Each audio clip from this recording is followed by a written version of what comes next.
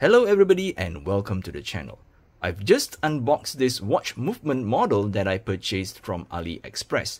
The entire model is made from 3D printed plastic except for the main spring that is made from metal. I'm not sure what kind of metal that they use, but I sure hope that it wouldn't rust out over time.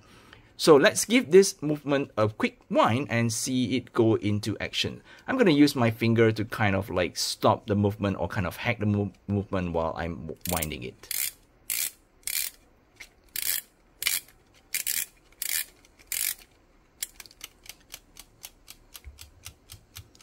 Alright, here it goes.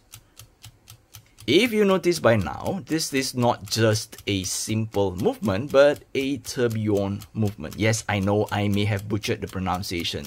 So as you can see, the escape wheel has a gear that allows the entire movement to rotate around the central axis of this movement. And you can see that the balance is also made out of plastic. So I'm not sure how long that will last, but yes, this is a very cool mechanism.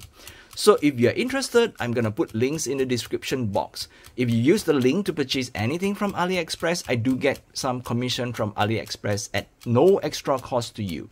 So think of it as a way to support the channel.